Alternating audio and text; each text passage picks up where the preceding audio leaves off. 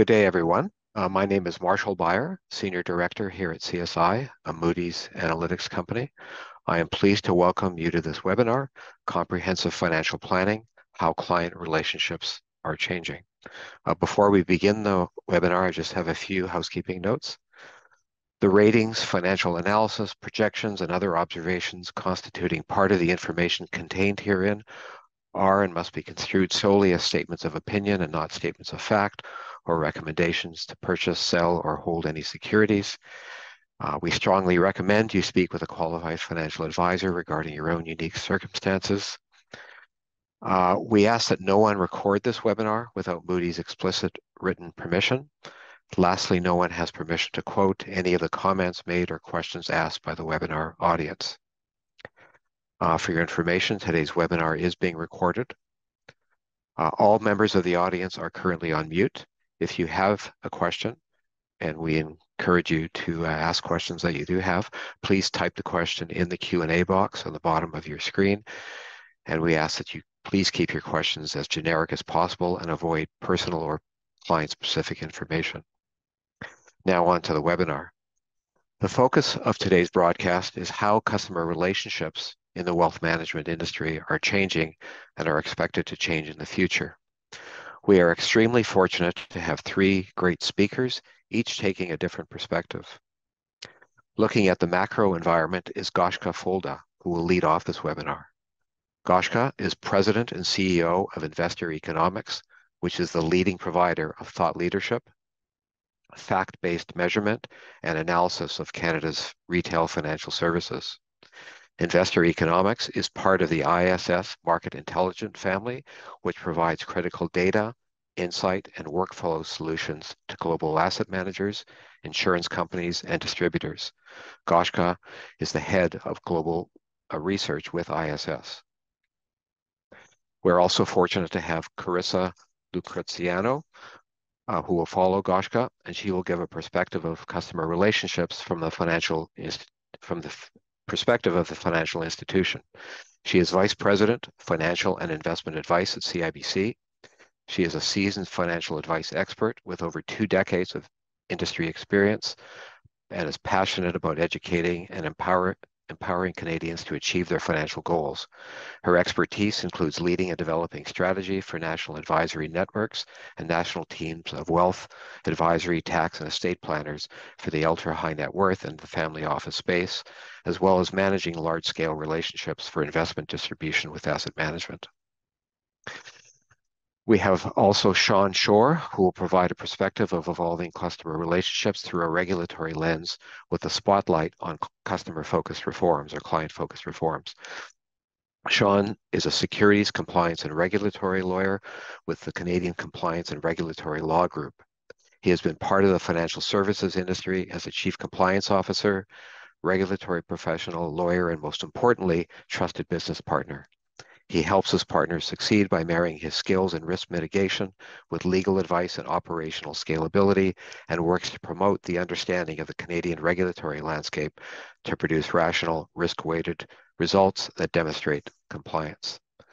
So without any further ado, I will turn it over to Goshka.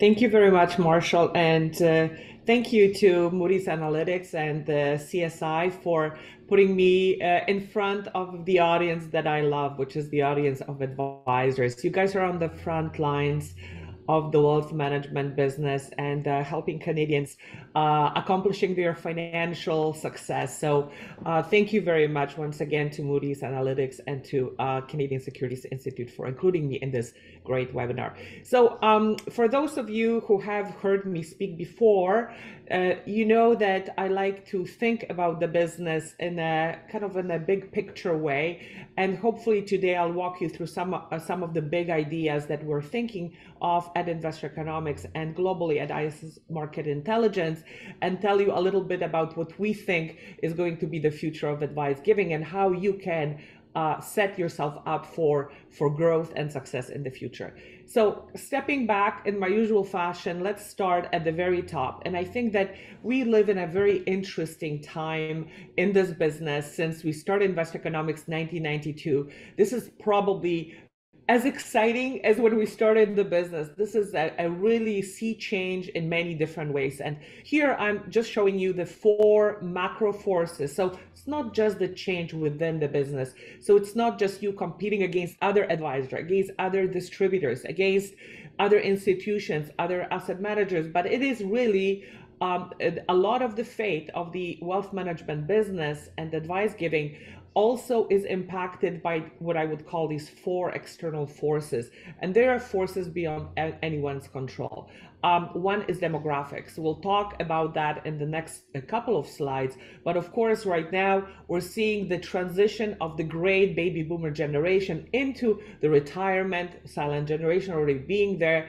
And then kind of the arrival of Gen X to the last final years before retirement in terms of saving. And then the arrival of the younger generations like the millennials or echo boomers and Gen Z. So a big vast tectonic shift of demographic plates. So you have to think about it, because when you think about your kind of, if your book of business in many ways resembles the Canadian universe of households, then probably your clients are changing, their needs are changing, whether they want it or not, because they are simply progressing along their financial journey throughout their household life cycle. So that's an important thought.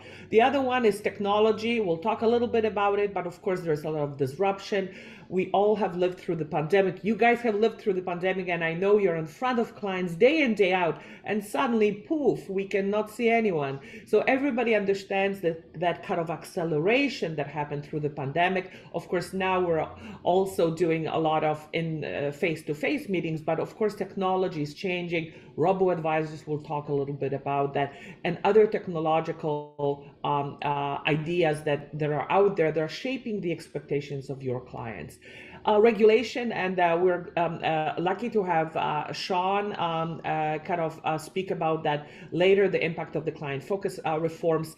But clearly this has been a very busy regulatory agenda for the past decade or so, and I don't see any kind of any light at the end of this particular tunnel in terms of continuing change. So I think it's an important thought. But you know what? We articulated the impact of those big forces probably 6, 7, 8 years ago in our household balance sheet report work. But in an environment when the macroeconomic backdrop was strong, and so was the market environment, a lot of this change that is really driven by these external forces was almost taking a backseat to just participating in the longest running bull market. So I think that right now, in the absence of that supportive environment of macroeconomics backdrop and also of the market environment, I think suddenly a lot of these changes, a lot of these forces are amplifying, and the industry responses are changing. When we move to the next slide, this shows a very quick snapshot of, and you're only maybe the fifth audience that I'm presenting this to. This is our very latest forecast for growth of the overall household wallet in Canada.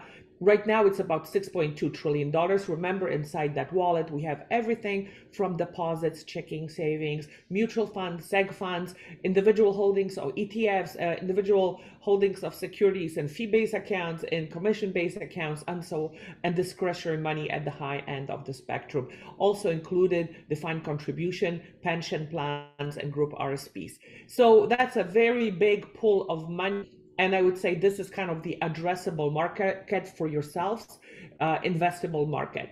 And what you can see on the left-hand side, the two buttons of the growth pattern over the next decade, you can see that we're going to shed about 1.2% of the annual average growth rate, and the market is going to grow at 6.2%. The good news is that the market is still going, investable asset pool is going to go almost double from the current 6.2 trillion to over $11 trillion. So still a lot of opportunity. But that pattern of growth at 6.2% suggests that there is going to be a lot more takeaway game, as we like to say at Investor Economics, competition for incoming dollars. And you have to ensure that your value proposition, your offer resonates strongly, because a lot of companies, a lot of other advisors, a lot of other distributors are going to be competing for the same dollars.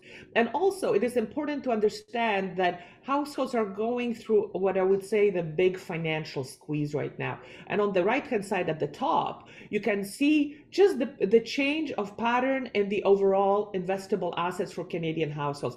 We trailed it all the way back to the big financial crisis and the fiasco of 2008 and 9, and you can see that at that time household wealth, largely on paper, we had more than recovered that, went down by about $300 billion. If you recall, everybody thought the world was going to into falling into pieces. Now, when you actually look at 2022, you can see that again, households shed about $300 billion. If we were to stop the clock at midpoint of 2022, actually the paper loss was about $500 billion on the $62 trillion, not an insignificant, almost a 10% downdraft. So I think that that's something important to keep in mind, because that means that you're going to not only be facing households that are squeezed by the macroeconomic conditions, by interest rates, by their overhang of large debt, which of course interest rates are not helping with, and inflation at the other end. They'll be fearful because they have now again 13 years later experienced some very significant attrition in their wealth. If we move to the next slide, we try to identify for you 3 opportunities that, given all these, the impact of the external forces and where we think the wealth is going, these are opportunities that you can attack in the coming decade. But also, I will insert a note of caution there. These are also potential retention challenges for you, because unless you have a strong play in these cohorts, it may well be that others are going to, retaining those clients are going to be very difficult. And that's aging baby boomers, the high net worth investor, and women.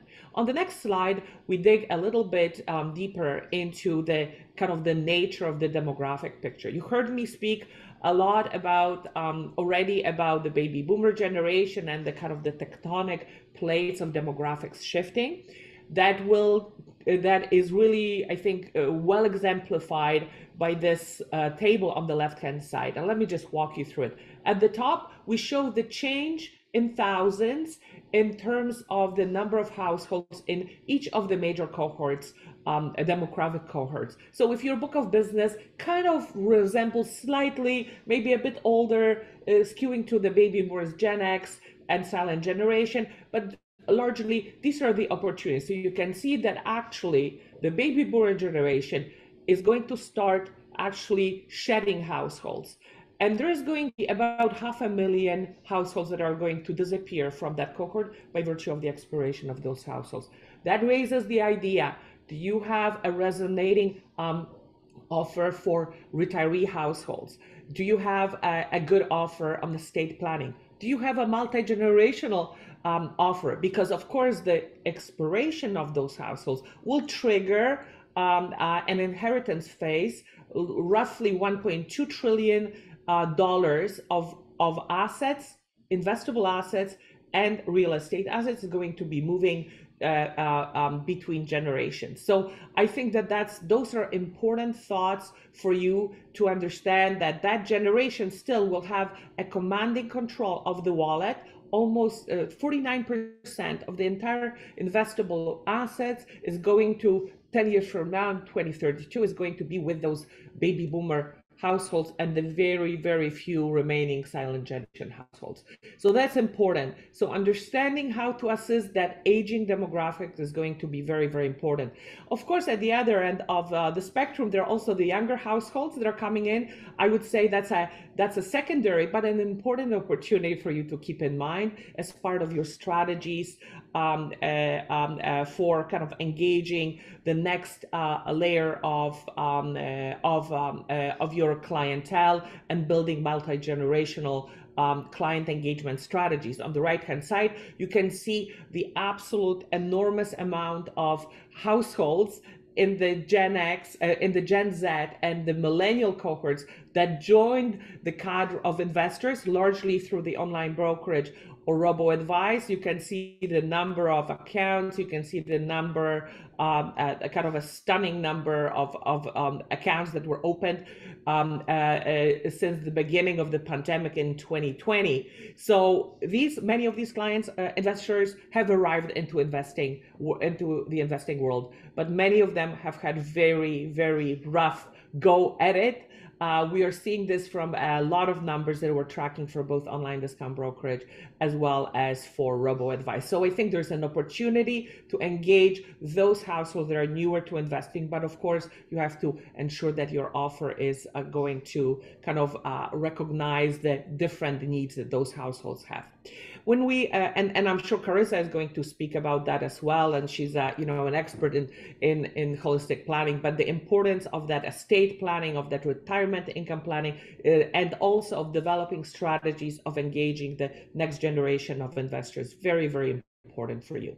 The next slide drills a little bit deeper into the idea of high net worth investors. So when you think about high net worth, we call them actually affluent investors.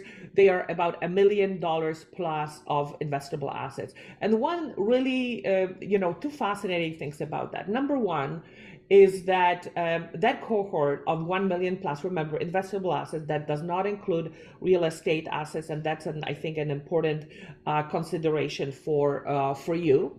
And I think that's when you think about it, 9% of households are going to own 80% of wealth in Canada. So that's I would say a dramatic type of number. Of course, everybody's chasing after high net worth. And there is the high net worth of the yesteryear, which are the many generations of families that have kind of amassed wealth over decades in Canada. But that cohort of high net worth investors is also changing. There are many more entrepreneurs selling their businesses. There are younger millionaires. There are immigrant millionaire families. They are graduating millionaires from the mass affluent market. So it's very important to recognize that actually there'll be a great diversity to that high net worth opportunity. And I think you'll have a very, very strong opportunity to engage a kind of a new hue of affluent investors and work with them in your practice and really surround them with a lot of important aspects of their financial lives, provision of those services. When we move to the next slide, we kind of close the opportunity set with a look at female investors. You can see that right now, more than half of the population are females. The control of household wealth going to move very close to 50% by 2030. So that's, I think, a huge opportunity. I won't belabor the point, but developing relationships with both partners within the family unit and with the next generation of female partners as well is very, very important. And that kind of desire for more planning and consultative approach is very important when catering to female investors. The next slide kind of brings it all together, and I'm sure Carissa is going to talk a lot more eloquently about that. But I go back to the slide on the left-hand side, which really talks about the fact that the resonant value proposition by advisors of the future is going to recognize that diversity in the type of investors that are coming to the table, the demographic diversity, ensuring that your value proposition is holistic, that that is able to really support your clients in a variety of financial issues and topics, from all the way of debt management for the younger households, all the way to retirement income and tax efficiency in deriving income and estate planning at the older range of your clients. And helping you with that is going to be also just a huge amplification of interactive toolkits in terms of financial planning. So this is where technology, I think, will continue to assist you. And I know that a lot of your distributors, dealers are deploying new technologies by the day and amplifying the repertoire of tools that you can leverage and work to the benefit of your clients. So with that, I have run out of time. I've gone 1 minute over, so I will now pause and pass the baton back to Marshall. Thank you very much. Okay, thank you very much, Goshka. That was a great overview of the macro environment and identification of sort of three main markets for advisors to be looking at. And I know we have some questions, but maybe we'll leave the questions to the end. So I'm going to turn it over to Carissa now, who's going to talk about wealth management and changing customer relationships from the financial institution perspective. Carissa? Hi there. Can you hear me and see me? We could hear you. There's a bit of an echo.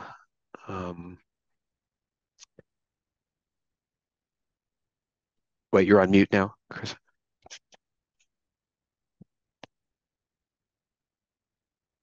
Okay, can you hear me now? Yes. Okay, perfect. And you can see me, I hope. So we can. Apologies for the little bit of technology challenges, but you know what? We're here, and I just want to thank the CSI and all of the panelists with me for hosting today. What a great topic, and such a great opportunity to speak to the professionals in the financial planning and financial advice spectrum. So I'm going to talk a little bit about financial well-being as a whole, and what was just said, I could not agree more. This is a huge transformation in financial well-being. Financial education is so important for our clients, as well as the relationships that we build. But there's a few things, and many of us have realized this. Also, many of us have put it into our practices in different ways and forms, especially over the last few years. I'm going to talk a little bit about some more technology advances in relationship building when it comes to financial planning. So, digital tools and platforms, they've enabled clients to do a lot more. When we look about what Canadians and what clients are looking for, and a lot of the work that I do, is they are looking for advice. Advice from a professional is still very, very important. But Canadians are also looking for those digital tools to complement, to be able to kind of look at their budget, on a personal basis, to maybe, use a calculator.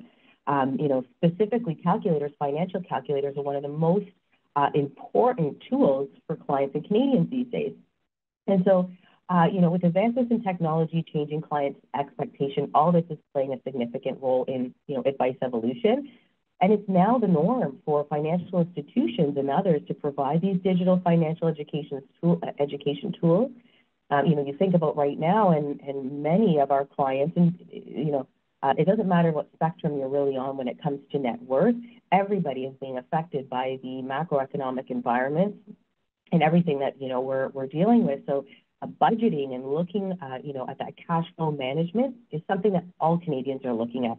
How they're looking at it and in what form and how they're able to, move forward is a little bit of a different conversation with everyone. But that's something that is really, really important and impactful to Canadians today, is making their dollar stretch further, because we know it's been a little bit tough for the last few years, to say the least.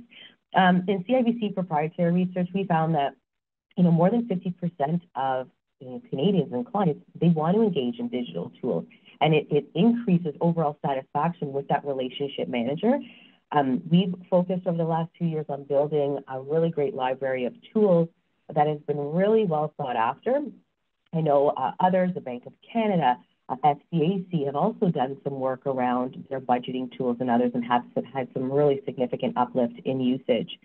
When it comes to overall financial well-being and advice, we're also seeing a lot of more financial education being out there, and the expectations of financial education are on the rise. There's new platforms like FinTalk and podcasts as a source of consumable information. Now, 49% of Canadians say that they wish they knew more about tools and resources to get help and grasp their finances, and there's a really healthy balance there, I think. It's great for our clients and Canadians in general to search for tools and do some of their research, but at the end of the day, we want them coming to the profession. We want them having that fulsome experience of advice and what you all deliver. We have an enormous opportunity within our profession to meet clients where they are and provide them with the advice that they're seeking. So these digital tools, resources, pieces that I've talked about are really complementary to the overall offer. For an example, we launched a podcast early on this May at CIBC, and it's called Smart Advice. I'm the host. We looked at the opportunity in Canada to speak to Canadians about things that matter: financial wellness, financial education, advice, economics, market.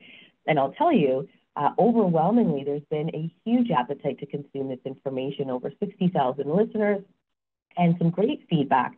So looking at, what Canadians are actually thinking about and what they want to consume, it is really a good blend of great, solid advice from a professional. The tools and resources and digital components also help. Let's talk a little bit about the growth in mobile banking apps. So there is a huge growth in mobile banking apps. And again, for those more simplistic pieces and things that clients want to do very, very quickly. It is mobile first, the future of digital finance. And day-to-day banking, as I mentioned, is primarily mobile. So things that you could open up a bank account or maybe apply for a visa, those are things that the appetite from our clients, they want to be able to fulfill online. And, almost 50% of Canadians are using mobile banking regularly. It is a major conduit. And so, at CIBC, our mobile banking app has been given one of the highest overall scores. There are across the board when it comes to mobile apps in terms of financial institutions. More of our clients are going there to get their information, to really look at their statements, at anything and everything there is to do with organizing their finances. So it really is important that financial institutions continue to invest in this and provide those resources to the advisors to be able to share with clients. Lastly, on remote client onboarding, this is something that is becoming really, really more prevalent. Canadian clients want to be able to find an advisor. They want to be able to find a professional online, connect with a professional online. So there are investments across the board, and this is across all financial institutions, to be able to connect more broadly with an advisor, but also have a good understanding of where that client needs to be. So if it's a business banking client, connecting them with somebody in business banking, an advisory specialist. If it's somebody in the private wealth spectrum, connecting them with a private banker, and so on. So, connecting online is one thing, but also getting clients and Canadians to where they want to be digitally through a really seamless journey is something that Canadians really want to be sought after. Just to give you a little bit of research, I do a lot of it in partnership with our team at CIBC. Global traffic in 2022 was 7 times larger than in 2017, so taking a few years. 61% of Google searches took place on a mobile device in 2021, and 71% of millennials, and we just were kind of talking about that, believe that they should be able to do any banking task on mobile. So we know, again, if I just close off on this point, the future of advice is bright. The future of professional advice and the way in which that this profession can help clients grow their wealth over time is extremely sought after. The complement to your business practice and the opportunity to leverage digital tools as that complement to help clients is a really big one. So on to the next slide. So we'll talk a little bit, and I'll end on financial planning and planning for all Canadians and financial well-being as a whole. So during the pandemic, obviously we couldn't be in person, and there was almost like a rush to find financial information and get financial advice online. So as you've seen, and myself as well, there's been an influx of client virtual and social media education, and that, in my opinion, is just starting. Client events are extremely popular to clients. Now, again, depending on the topic and depending on targeting, is also really important. So when it comes to virtual events that I've done, some of the most popular ones are, of course, Economic Outlook for the year, and even kind of mid-year, what should Canadians be thinking about in the economic environment? We had over 30,000 clients register for an economic overview with one of our economists. So it shows you the appetite. Some other big topics, as you're very well aware, is retirement. So retirement is a big one, but more on the wealth transition and intergenerational wealth platform. So understanding what are some of the conversations we need to be having with intergenerational wealth. How do we start to do that while we're still here and plan and include the family? That was a very heavy topic. And then investment planning in retirement. Huge topic. Over 18,000 clients attended one of our webinars for that. So you'll see across the board, all different financial institutions and those alike are reaching out to Canadians and clients more in that form. And I think it's very important, like we're doing today, very important to have these conversations. The reach is so much more. So another opportunity for you to leverage, and I'm sure you are with your own institution, is where can you leverage these client events? And some may be in person, some may be virtual, but where can you leverage to get that reach, to provide your clients with that, additional financial well-being information and education that they really want? Senior support, very important. And I think I would say that, across the board, I think financial institutions in general are really wrapping their arms around seniors in terms of all different aspects. Of course, technology and, making sure that, security measures are in place. That's one of the things that, are very important. The FCAC and others have a very strong focus on seniors and, helping them protect their wealth, but also helping support them in the advice journey. That goes from making day-to-day banking more accessible and user-friendly tools and connecting our seniors clients with, individuals that can help them. So that's another big piece, and where you'll see an emerging trend of really the focus in speaking to Canadians on advice and planning. Support for newcomers to Canada and multilingual support kind of go hand in hand. And there is a huge opportunity to engage and welcome newcomers to Canada, as well as speak to the newcomers in the language that they're comfortable in and welcome them into the community within our own communities. So you'll see, and within your own institutions that you work with, there's probably hubs and things that, you could link directly to for specific communities. Those are really important to leverage, and connecting within those resources within your firm to connect with those newcomers and help them and make them feel welcome. So, all in all, when we think about financial well-being in general, advice and planning, I keep on saying this year over year, it's never been more sought after, but the industry, our profession in financial planning is so important.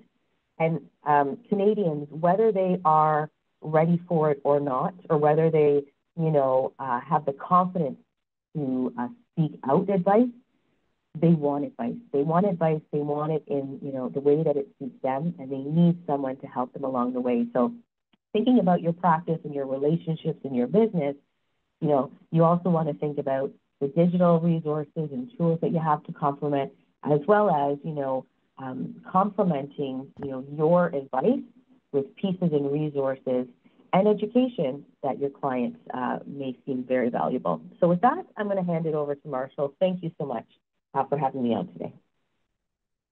Okay, thank you very much, Carissa. That was great, and thanks for overcoming the technological challenges. But that was a great presentation, and now we are going to turn it over to Sean Shore, who's going to give us a regulatory compliance perspective.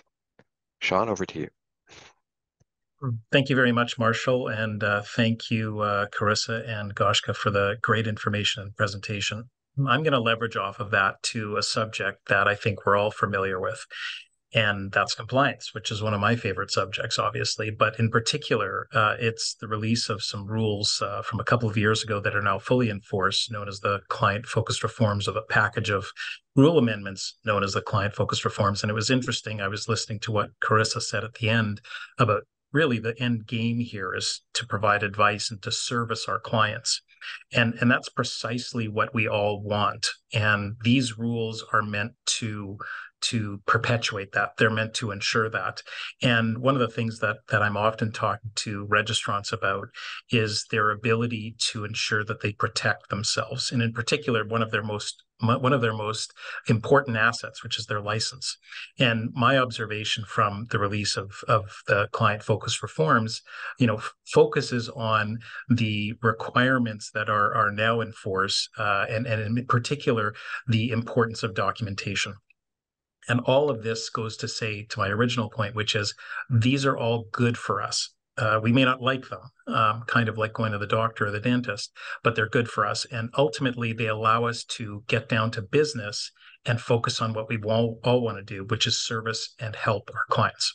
Okay, so with that background, I'm just going to go over some information here, background information on the client-focused reform. So originally, phase one of these was released pre-COVID, and in late early October of 2019.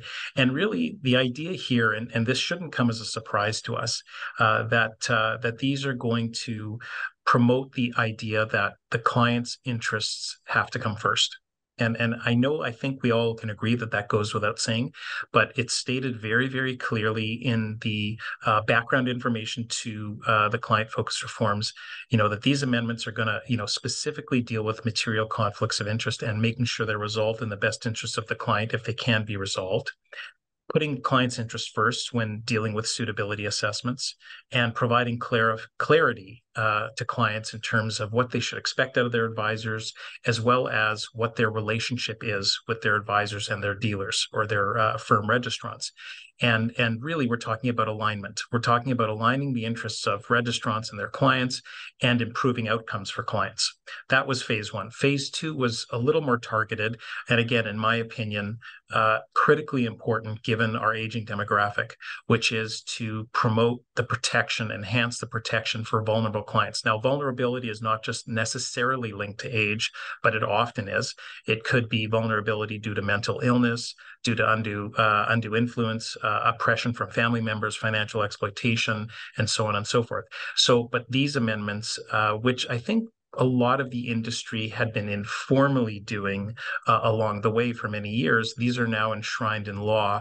And I'll just pause there for a second. When I keep speaking about these amendments and client-focused reforms, these were implemented at the Canadian Securities Administrator level, which means, and they were imposed down to both previously IIROC and the MFDA, as well as the exec market and others. So when we talk about, and now IIROC and the MFDA are now merged as CIRO, in case you weren't aware, but when we talk about this was also an opportunity to harmonize the rules and make sure that there was no, for lack of a better word, regulatory arbitrage opportunities in terms of one rule said this and the other rule at the MFDA or portfolio management level may have not been quite worded as identically or identically at all. So the one really, really important thing to take away from client-focused reforms among many is that we now have a very, very harmonized approach to regulation that is applicable wherever the client shows up. Show up to an exempt market dealer, same thing. Show up to a portfolio manager regulated by the CSA, same thing. Show up to a CIRO dealer, same thing. So that's really the gist, the overview of client-focused reforms. Now, if we go to the next slide, we're going to get into the nuts and bolts of what has changed. And I'm really hoping, and I sort of say this a bit in jest, that when we're talking about things like know your client or suitability or conflicts or know your product, that nobody's scratching their head saying, I've never heard of this before. Because if that's the case, that's a real problem. So again, I'm saying that in jest. We've all heard these things before, and the air that we're breathing now, the client-focused reform air that we're breathing now, is going to be very similar, if not identical, to the air that we were breathing 5 years ago, or at least it should be. Because the concept of know your client has been around forever, and suitability, and know your product. Whether it's as a rule or an industry expectation or a best practice, they've been around. That's my position, at least. So in terms of know your client, we've seen a very clear articulation of what is expected registrants, what is expected of registrants and what they do when they're capturing information at the time of onboarding, and not just at the beginning of a relationship, but throughout our relationship with our clients. That's another really, really important thing that I stress to the firms that I work with, which is the time for gathering client information is now. And it's always. So anytime you have an opportunity to be in front of the client, which is a privilege for all of us, we should always be asking the question, has anything changed? Is there anything you need to tell me? And that's really important because it emphasizes that it's an ongoing obligation. And it also emphasizes that the client plays a critically important role in this relationship. You know how we always hear relationships are two-way streets? This is no different. As much as we have obligations to our clients to collect information, they have obligations to us to regularly update us. And that's very, very important. So in terms of what we're seeing there on the left of the slide, personal circumstances, financial circumstances, investment knowledge, risk, and investment time horizon. These are all very common, and we should be familiar with these. There was a slight change to wording in terms of risk, where they specifically speak to risk profile, which is a function of tolerance plus capacity. So my ability to sleep at night, withstand the pressure of taking risk, and then my capacity to endure loss, which is capacity. So that was a very, very notable change. But my approach to this is very simple. I need to collect as much information as I can so that I can make a suitable investment recommendation. That's the point here. These categories are very, very broad and should do the trick for you. But I'm a very open book when it comes to dealing with end clients, which is tell me everything you can. That will help me give you more information so that you can make a better decision. And I talk about this in the concept of when you go to your doctor, they want you to be able to give them informed consent when they're about to do a procedure on you, for example. So they don't hold back. They tell you about all the risks, all the benefits, and we're no different. We want to gather up as much information as possible about our clients, and we want to keep it current on an ongoing basis so that we can always be in a position to make suitable trade recommendations. We're going to get into that in a second, because I'm not just talking about a trade recommendation, I'm talking about an investment action, which is also something that was a slight shift, but probably goes without saying. So the other items under the KYC bucket, we want to be confirming KYC information with the client, which is obvious. We want to be making sure we're always updating that information, but in particular, if there's a significant change to that information. So the best practice, again, and I'm going to sound like a broken record here because I focus on documentation. I also do work with clients at times when they're in a problematic position where they have a client complaint, a regulatory investigation, or a civil lawsuit. So these are the things that I see that aren't being done. And a lot of this is going to be solved by having a robust process, having something that's a repeatable process, a scalable process, and most importantly, documenting everything that you hear from the client and everything that you say to the client. And it sounds overwhelming, but once you get into the habit of it, things go much smoother. And the last thing that I'll point out is that we now have form intervals where we are required to have conversations, reach out to clients, and decide if the account in question needs updating. 12 months for discretionary accounts, 36 months for all others. And again, I'm glossing over some things. I would highly encourage you to read the rules that are applicable to you, whether it's under the mutual fund dealer rules under CIRO, the investment dealer rules under CIRO, and to make sure that you have a full familiarity with what's required of you. And of course, rely and leverage on your compliance department. So in terms of suitability, this is a core requirement. And clearly, we must put the client's interest first. Suitability is through the client's eyes. Is this suitable for them? Not is it suitable for the advisor? And it applies to any investment action. So I was mentioning trade recommendations before, but now we're talking about investment actions, a buy, a sell, a hold. And it also applies to doing nothing. So we have an obligation under the rules to make sure that the positions in the account or actions are suitable when certain actions occur. So if I'm going to make a trade recommendation, a sell recommendation, if I decide to stay in cash, is that suitable and why? And the factors that we're going to look at, or that a registrant needs to look at to evaluate whether or not the action is suitable, is it suitable based on the know your client information you have, the product information that you've gathered, the impact of the action on the account in terms of liquidity and concentration, the costs of the action. And this is the one that has caused, I think, a lot of grief among registrants. What is your comparison told you about the reasonable range of alternative actions? What comparables have you looked at? If I'm recommending that someone buy a particular mutual fund, have I compared that to other mutual funds in its peer group? And why am I picking that one? And am I picking that one because it's proprietary? Am I picking that one because I get paid more? Or am I picking it because it's the one that I feel, in my professional opinion, is most suitable? So those items plus the action must put the client's interest first. So we've got two categories, KYC, KYP, impact on account, costs, and reasonable range of alternative actions, plus putting the client's interest first. That has to happen every single time. And on top of that, you have to document it every single time. And again, I think I'm preaching to the choir here, but it's so important that we protect ourselves so that we can support the advice that we've given to clients. And part of that is maintaining a very robust documentary record. Typically, in my opinion and in my travels, that happens contemporaneously with the event in question, with the conversation that I'm having with the client in question. There are a number of trigger events that are going to cause us to do suitability reviews on accounts. And then another issue that is incredibly, incredibly important, which I get asked all the time about, is client-directed trades. And so gone are the days, again, in my opinion, I don't think they ever existed, when your phone rings, the client says, I want to buy shares of Tesla, let's say, for example, and you just mark it unsolicited and away you go. Now there's a very, very regimented process for us to follow to consider whether or not that action is suitable, regardless of whether we're recommending it or not, and how we document that going forward. So my advice to the audience today is be incredibly, incredibly diligent when you think you're getting a client-directed trade. So if we go to the next slide, we're going to get into Know Your Product, which is arguably one of my favorite areas to talk about.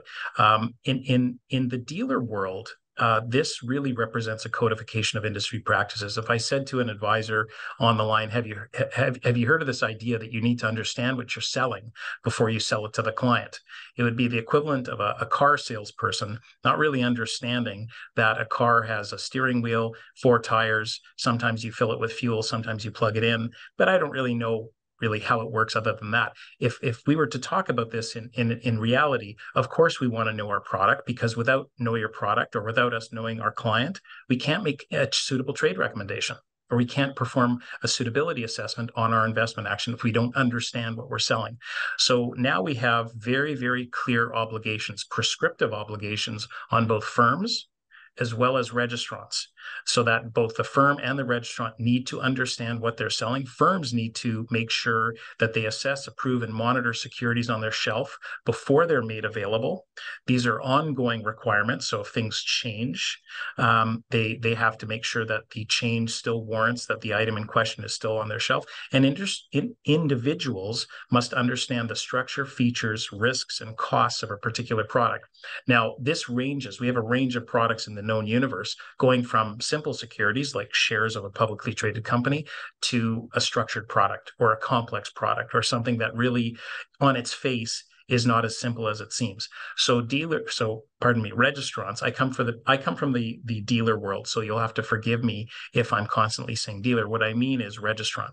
In the registrant world, at the firm level, we need to make sure we have a policy that's documented, a process for approvals, and we also have a committee. And the committee is going to be a product review type committee that assesses requests from advisors who want to sell a particular product or want to have it made available to them to sell to their clients.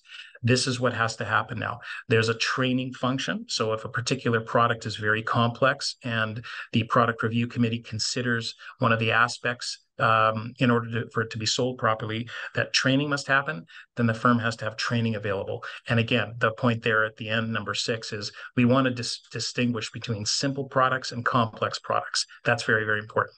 The last item on this slide is conflicts of interest. Again, this is a codification of industry practices. Conflicts have existed forever, and how we deal with them. It's very straightforward. We have to identify them. We have to address them, avoid them, control them. And these have to be, if we're going to allow the conflict to exist, they have to be adjudicated in the best interests of our clients. And part of that is providing disclosure, but it's not the end. It's not the be all end all. Disclosure enough is not going to be sufficient for us to discharge our obligations here. So again, no surprise, we're going to have a policy, process, documentation, work product of how a firm and an advisor have identified their products on a regular basis and disclose those to clients. Part of that's going to involve training and firms providing training to their individual registrants. And what we've seen in the market already is that the regulators, and I think this is a good thing, the CSA and CIRO have gone out to firms to test this. So the client-focused reforms have been in full bloom for a couple of years, and now we're seeing sweeps that are coming out by the regulators to test how well the industry is adopting or coping to these new requirements. So let's just have a look at the next slide. So now another wonderful area that seems to be a never-ending tribulation for me in my practice is marketing and advertising. So I start off very simply. Marketing and advertising is registrable activity. Trade in quotes. Trade includes in securities legislation. Trade includes marketing and advertising. So when we're talking about making a trade recommendation or talking about the market or whatever, this is registrable activity. It's got to be approved by your compliance department. I sort of say this in jest, try not to lie, try to make sure everything's true, accurate, and not misleading. This applies regardless of the medium that we're dealing with. So whether it's radio, television, print, social media, these are the same rules, and the regulations and the client-focused reforms and the CIRO regulations speak to that. It has nothing to do with the medium it applies. And in particular, I would focus on social media for those who are trying to reach our newest clients, those who are emerging as the newest investors, as Goshka and Carissa were mentioning. This is arguably the future. We're going to be reaching them electronically via social media channels. So make sure that the channel that you'd like to reach out and reach people with has been approved by your registrant to use, by your firm to use. And again, the overarching principle here is that we're going to act honestly in good faith and in the best interest of our clients. So we have to really pay attention to this. So some general rules here: avoid untrue statements, omissions of material facts, and so on. Don't promise something that doesn't exist. Avoid puffery, exaggerated conclusions. And make sure that your pieces have balance. We don't want to present just the good side of an investment opportunity without the bad side or without the risks. And I come back to this as well, because the bottom two items are very, very important. Think about your advertising materials in terms of conflicts of interest as well as client confusion, because those are the big ones. So if we go to the next slide, and I think I'm going to wrap up after this because I know we're getting short of time. Misleading communications, this was part of the add-on in client-focused reforms. And it's a concept that I refer to as holding out, and how we carry ourselves, how investment advisors, registrants carry themselves in front of clients. So we can't deceive, mislead as to proficiency, experience, qualifications, and categories of registration. Now, initially, what the focus was, and there's a specific carve out for this that prohibits it, is the use of officer titles like vice president. So if you had an officer title, vice president, senior vice president, that was probably taken or pulled back or scaled back because of the changes that were coming. And again, I'm all for this, and this is a public service announcement to my friends at the regulator. Thank you for this. This really does eliminate a source of confusion for some clients, because what I see again is I see that these types of monikers, as well as the marketing materials that we put out, these are very persuasive for clients. So someone thinking that they're going to an investment advisor who is a vice president, for example, they actually might believe that that can influence or provide to them a better investment return. And that's just not necessarily the case. So that's the background behind the banning of officer titles as an example. And unless, of course, those are imposed or I'm appointed via corporate law, and I actually have duties that are mind and management related. So this basically will exclude most investment advisors or most retail registrants. The other thing that has come out recently are we've seen them all, these industry awards, the vanity awards, the beauty contest awards. We cannot, the industry received a letter, an open letter from the regulators about the use of these types of awards in marketing and advertising materials. And it was a warning to all of us that if any of these are based on assets under management, sales activity, or revenue generation, these are not permitted. Again, if we think about I'm Canada's #1, or I'm a 10-star, gold star, whatever advisor, how does that correlate to you being a better advisor to provide me with better advice, as an example? And just lastly, and I'm just going to breeze through this because we're really short of time. Part of social media is part of marketing and advertising. Make sure your channels are approved. These can be very reputationally or brand sensitive to your firm. There's always the concept of personal versus professional profiles. For personal profiles, really, you're not doing anything professionally on it. Those are ones that you're going to have to make sure are not containing any registrable activity, or else they're going to have to be supervised. I'm always very careful about likes, thumbs up, happy faces, emojis, all that sort of stuff, and what that means. And if you're not tech literate, be very, very careful, because these things can be extremely unforgiving if you press send. And I think that's it. So, Marshall, I'm going to turn it back to you. I hope we have lots and lots of questions.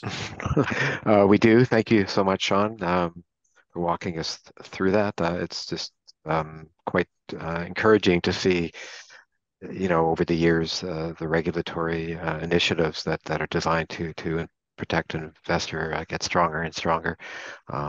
Certainly, since I've been in the business, it's good for investors. It's good for the industry as a whole, for sure. So we do have lots of questions. We have about 5 or 6 minutes to take questions. So, well, maybe since Sean, you just ended up, maybe we'll address the first question to you. And it seems like a simple concept, one that we all talk about, but there's a couple of questions on suitability and what suitability means exactly. How do you define suitability? Do you have? Right. We only have 4 minutes. I think I could speak for 5 hours on this. Suitability is defined through the eyes of the client.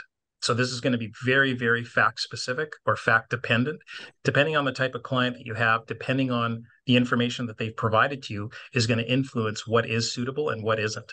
So suitability relates to the advice that I'm giving to them, whether I'm an investment advisor, a medical doctor, a dentist, a lawyer, an engineer. The advice has to be suitable. It has to be appropriate. So I'm not trying to define the question with the same answer, or with the answer that's contained in the question, but it's going to be highly fact dependent, and it's going to be through the eyes of the client. So if, for example, you have a 95-year-old who wants to buy a 10-year note, you have to ask yourself, how is this suitable based on the criteria that we've articulated and that are presently sitting in the rules? The person might have longevity on their side. The person, contrast that with a young family, a young couple who is saving for a house. Their time horizon might be 50, 60 years. But if they tell you that they are saving for a house and they need this money for a house, that is going to be highly influential about what type of recommendations or investment actions you can offer to them that will be suitable and will meet the suitability requirements. Great. Thank you, Sean. We've got a whole bunch of questions. I'll have to pick out the ones where there's maybe a common theme. One is, and this I guess maybe is for Goshka and Carissa, sort of going forward, advisors will likely need to kind of micro-target or come up with micro-targeting strategies for the various customer segments, rather than taking kind of a one-size-fits-all approach, and really understand the nuances of that local addressable market. We've got a few questions here on new Canadians and the sort of the immigrant market and how that sort of fits into the whole market and segmentation of the market. And so maybe Goshka, from a macro perspective, any thoughts on you talked about the high net worth market and the baby boomer market, the female market, but where does the immigration kind of fit in?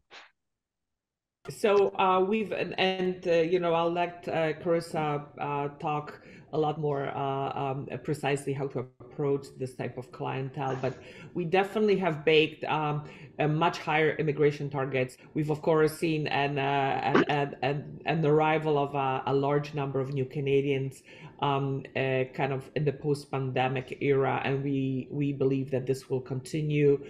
They are the spread of ages that new Canadians are coming and so they're sliding in both in kind of the younger generations, but also in the older generations. So I think that the immigration and the wealth that in some cases comes with it, or the employment opportunities that are being capitalized and wealth being created, it's all part of our forecast. So when you're looking at the kind of that wealth forecast, we definitely build the immigrant wealth into it. And as I pointed out, when you look at particular groupings, like for example, the affluent investors, this is one category that is really being redesigned by the arrival of immigrant wealth, whereby, to your point, Marshall, targeting very particular ethnic or kind of cohorts of different types of new Canadians is going to be very critical. I'll pass the baton to Carissa. Yeah, I mean, beautifully said, Goshka, and I couldn't agree more. The only thing I guess I would add to that is, when you're thinking about engaging and welcoming, it's a lot about family. So, newcomers to Canada, a lot of newcomers are coming with extraordinary amounts of wealth. And yes, when they come to Canada, there's the banking fundamentals that they're going to need, like setting up a bank account and visa and all those things that, those are the fundamentals, the top priority.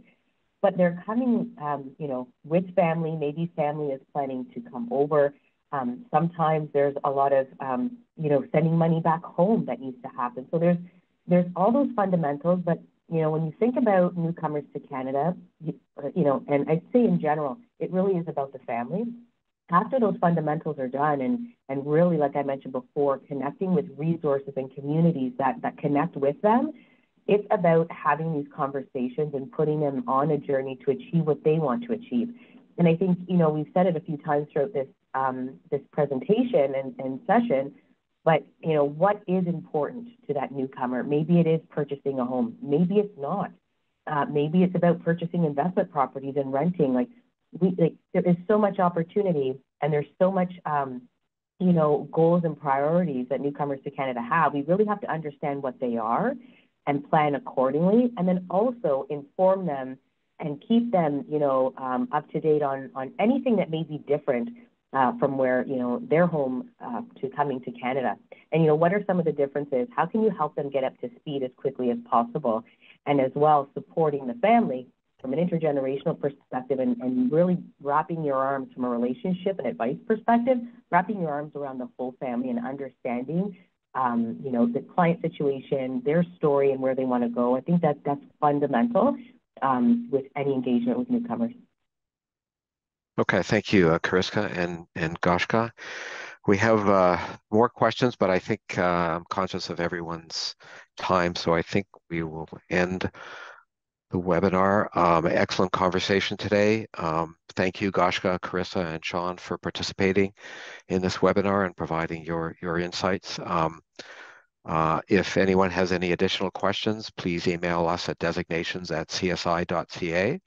A reminder that a replay of this event will be available in the coming days. Check our website. And for more information on upcoming webinars, please also visit our website at csi.ca. And thank you, everyone, for attending, and have a great day.